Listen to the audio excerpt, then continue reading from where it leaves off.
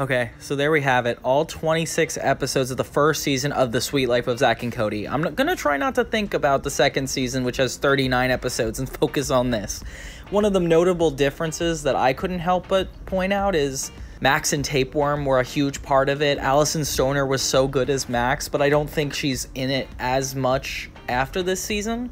You know, we really get a feel for the entire show.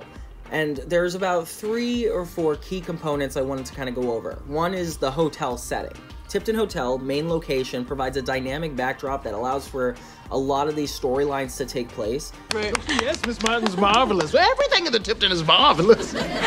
Its luxury atmosphere contrasts hilariously with Zack and Cody's like mischievous antics, and I think we learn that like immediately off the bat. The Tipton becomes a character in itself with its eccentric guests, lavish settings, and even employees giving rise to many of the comedic situations.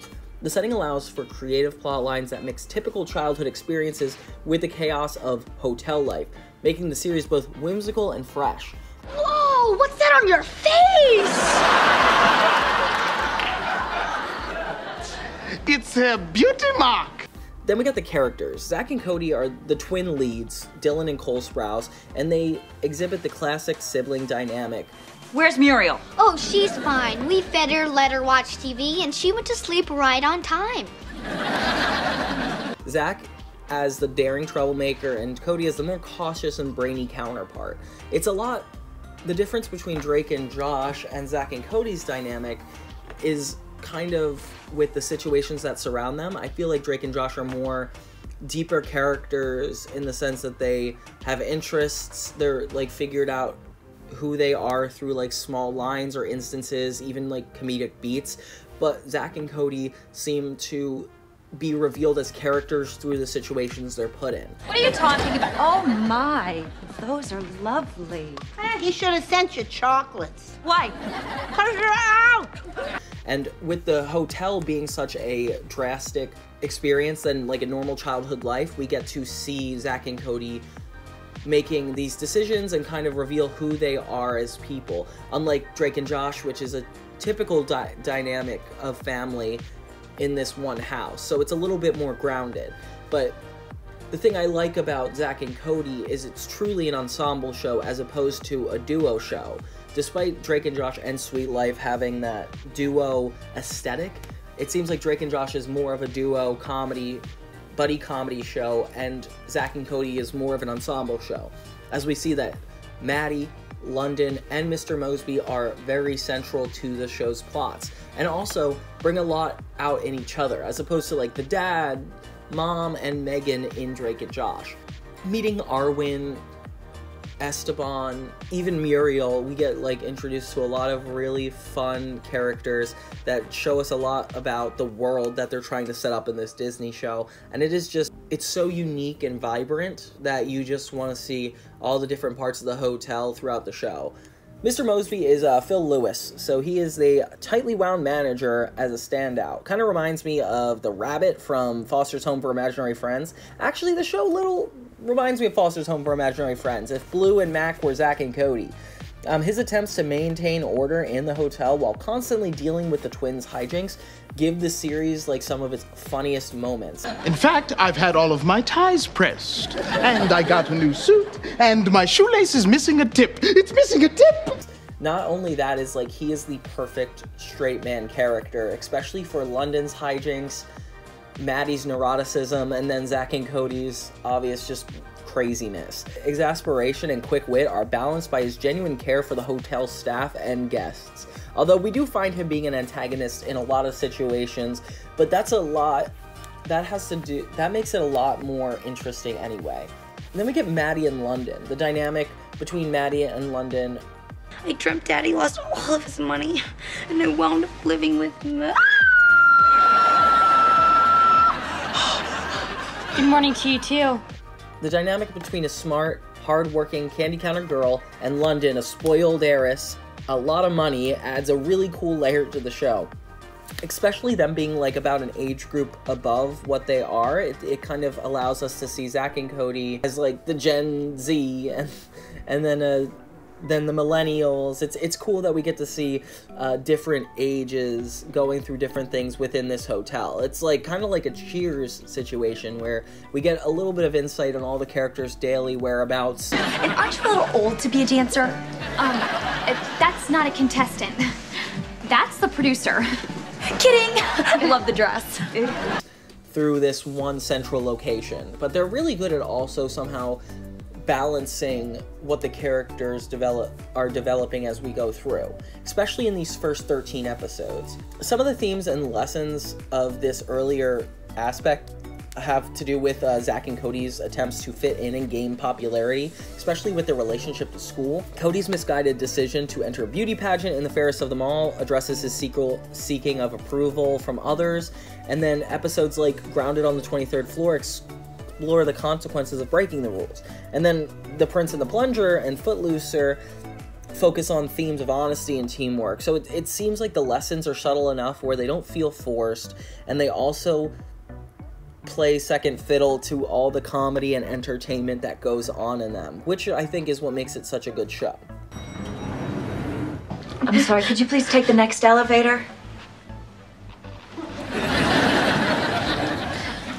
The pacing and plot variety is well handled, and each episode is really good at having a self-contained story while also continuing to develop the characters.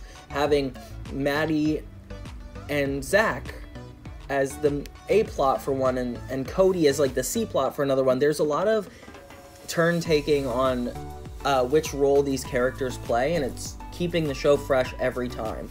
Especially with the Mad Hotel episode, with everybody wanting their own desires out of the situation. Hot Pepper Stilio for funding my research, and my personal assistant, Dr. Inga. It's the perfect beginning to a show. I think if they ended after these 13 episodes, it would have well established what the show was going for. You know, the series is really good at avoiding feeling repetitive, especially later on, given the context of these episodes, because so many of them revolve around Zack and Cody. You know, either Zack doing the wrong thing or Cody doing the right thing, but it ends up wrong. Like, these happen over and over again, yet somehow every episode does feel unique. And it's even more interesting in the very beginning how each of them add so many new elements, like hotel inspectors, beauty pageants, or even Battle of the Bands. While the series primarily focus on humor, there is a noticeable amount of character development even in the early episodes. Like, Zack and Cody start learning about consequences and personal responsibility in Grounded on the 23rd Floor and To Catch a Thief, where their actions actually directly affect the others around them, the people living around them in this hotel. And then Maddie and London, initially seen as, you know, simple foils to each other, actually develop a friendship despite their indifferences, and they actually deepen care for each other as the show progresses. And even early on, it's really cool to see how they start out, because they are so different right off the bat, and seeing them get closer is a very well-deserved treat if you stick it to the episodes. Time for bed! It's 7:30, and we haven't even had dinner yet. We want grilled cheese, please. I can handle that. I do that in the kitchen, right? I definitely think that there's area of improvement that we'll see over the show, but like, let's view the first half of the season in this largely successful franchise as its own.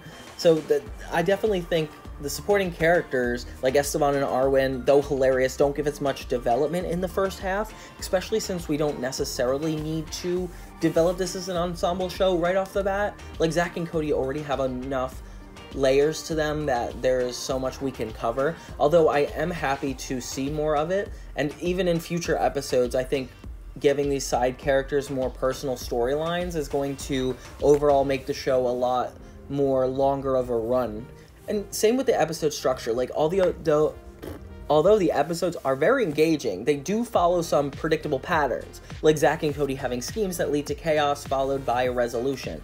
The formula works really well, and we're very distracted from it based on all the comedic relief and the character goals, but I do think that the structure could benefit from slightly more fresh storytelling dynamics. Like, for example, like exiting the hotel and having what the hotel teaches Zack and Cody affecting them in the real world, and not necessarily going on a boat for another series, wink wink.